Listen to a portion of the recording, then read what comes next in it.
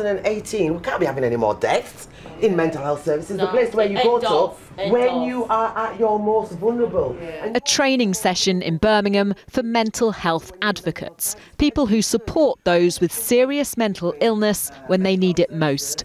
Because all too often, according to an independent review, people detained under the Mental Health Act aren't being treated with dignity and respect. Deljean, who has depression and bipolar, has experienced that firsthand. It feels like you have no rights. It feels like torture at some times, like forcible injections or holding you down, pinning you down, and just different ways of treating you that just seem a bit degrading and inhumane. The number of people being detained in psychiatric units has been rising, up 40% over the last decade, with black people 4 times more likely to be detained than white people. Now, an independent review says patients need more rights to challenge decisions about their treatment at tribunals. They should be able to express preferences for their care in a legally binding document and have the right to choose a nominated person who has control of their care.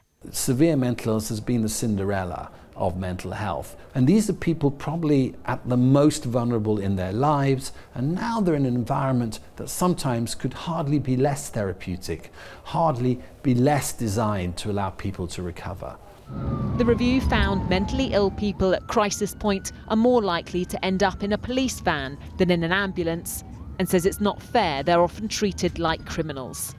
Steve Gilbert has bipolar and was sectioned 8 years ago. I didn't feel that I was listened to. You know, I was just presumed to have kind of no intelligence whatsoever.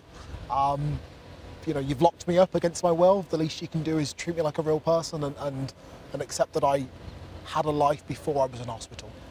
Some would say you've been detained for your own safety and therefore you have to forgo some of those rights.